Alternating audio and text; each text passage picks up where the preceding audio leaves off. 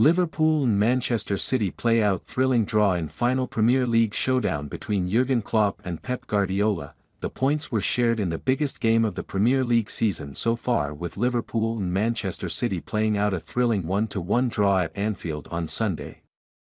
Liverpool manager Jürgen Klopp and Manchester City boss Pep Guardiola have seen their respective sides dominate English soccer in recent years, but this game signaled the last Premier League encounter between the two greats. With Klopp leaving Liverpool at the end of the season, the pair embraced at full time after a game that was a microcosm of their almost decade-long battle at the top of the Premier League.